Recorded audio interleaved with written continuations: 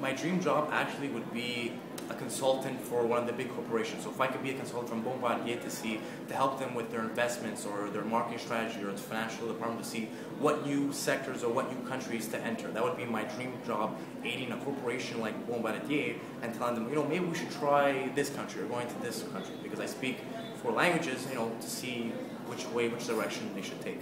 My dream job would be to be a business consultant because I think the most important things in a business is to manage its costs. My dream job is to design, hopefully contribute to a design of an aircraft that's light enough, that's efficient, and that will satisfy clients and hopefully improve customer service. My dream job would be, research and development, with the purpose of, aircraft performance in certain atmospheres. And although I'm not in aerospace engineering, not at all, I feel that my knowledge of, atmospheric science, atmospheric physics, and, meteorology, I think I can contribute to.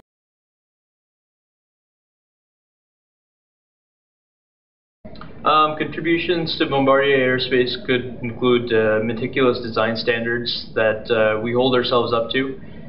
When you design a product, it's only as good as you build it. I like to contribute my creativity, my determination.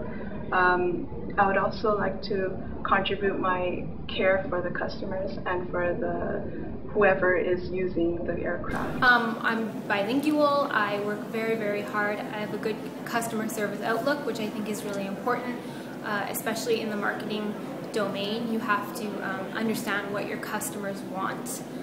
And I'm a good team player, so I think that that's very important as well.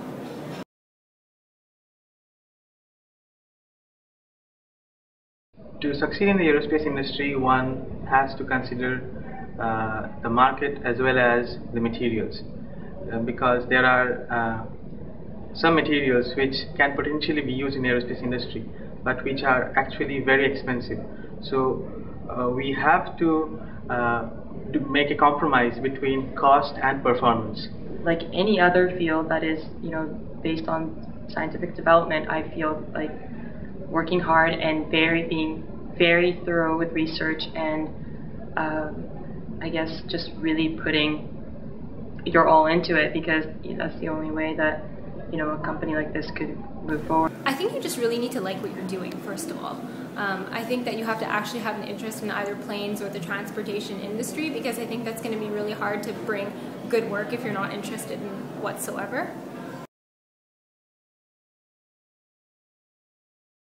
When you design a part, you have to make sure it's economical, but the standards have to be at the level of Bombardier's standards. So we need to make sure that parts are sustainable but still up to the standards. Bombardier, you don't need to go that into the future. I think today you're facing a lot of challenges and the industry is changing and the market demand is changing, that it requires not only to work hard, you need more creativity and you need more analysis to do to be successful. One of their challenges is just really going to be to get their brand name, especially out in the USA. I think in Quebec everybody knows who Bombardier is, and in a large part of Canada as well. But I think in the States they're just not as aware. As we are over here. And so I know John Travolta is now a new brand ambassador, so hopefully he brings some of that knowledge with him over to the USA.